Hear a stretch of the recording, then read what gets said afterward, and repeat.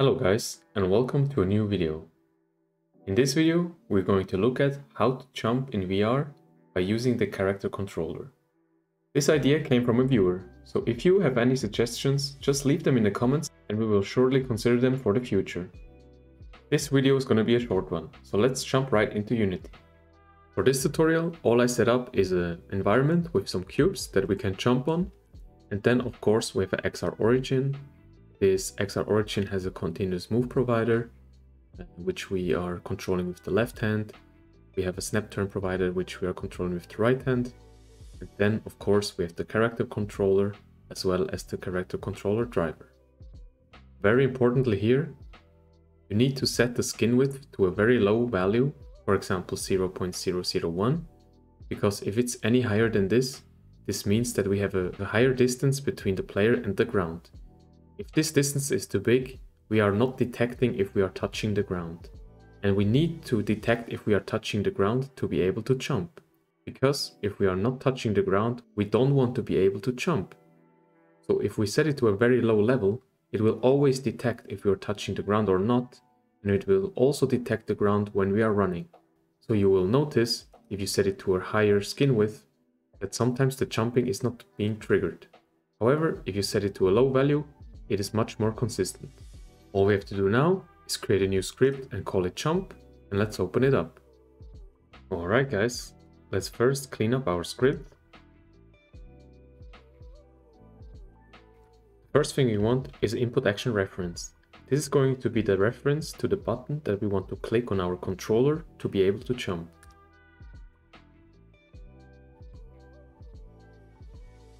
Then we need to set a jump height that we can adjust in our inspector.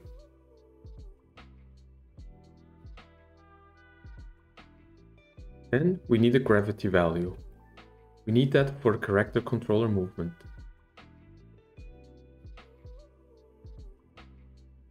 According to the Unity documentation, the gravity value should be -9.81. Two more variables that we need are the character controller itself. And then we need to set the player velocity as well.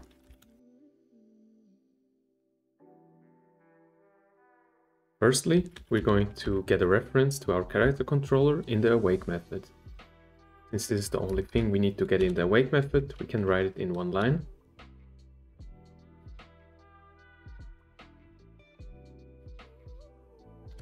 Next, we want to subscribe and unsubscribe from our InputActionReference action.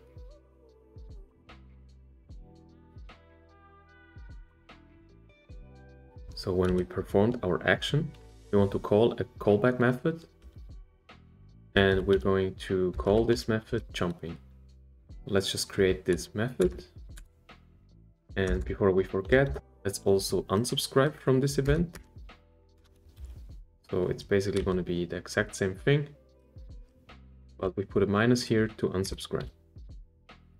Now, first of all, as I mentioned before, we are not grounded, we don't want to jump. So we're going to say if the character controller is not grounded, we just want to return. If it is grounded though, we want to take the player velocity on the y-axis .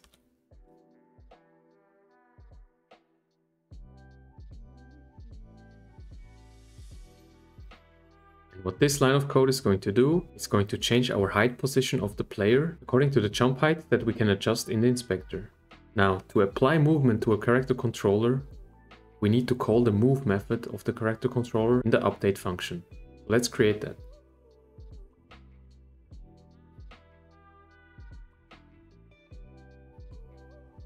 We check here again if our player is grounded.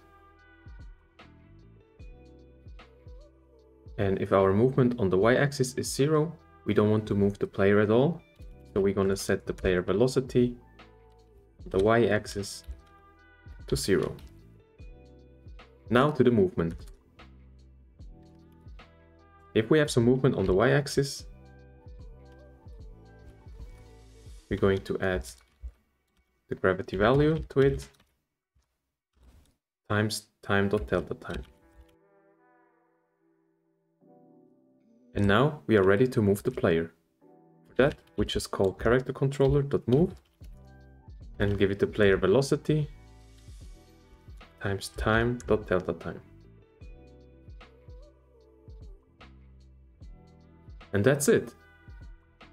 Now, let's set up our script. We go to the origin and we attach the script to our XR origin.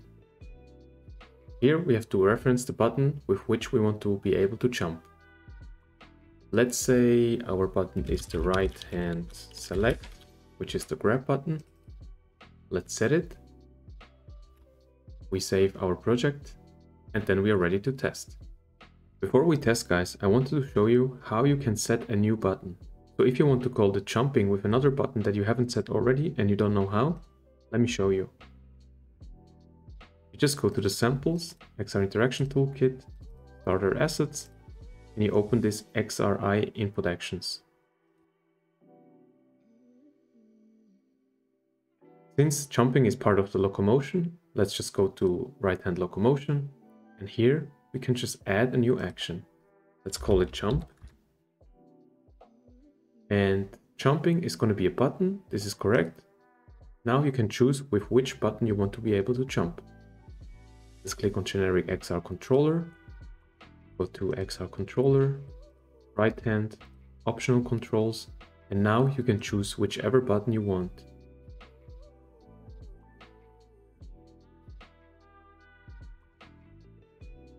If you then want to use this specific button, just go back, save, go to your script, and now if you type in right hand jump, you can see the new input action that you created. Simple as that. Alright guys, as you can see here, I press the select button, which is the grip on the right hand, and I can jump. Also, we can just jump when we are running. We can jump down from other objects, and everything works. Great. Awesome guys, and that's it for this video. Today we learned how to jump with a character controller. We hope you guys learned a lot, and let us know in the comments what you want to see next. If you enjoy this type of content, please consider subscribing to the channel or leaving us a like. You can find the source code for all the videos on our Patreon. For questions, feel free to join our Discord and we are happy to answer you. See you next time.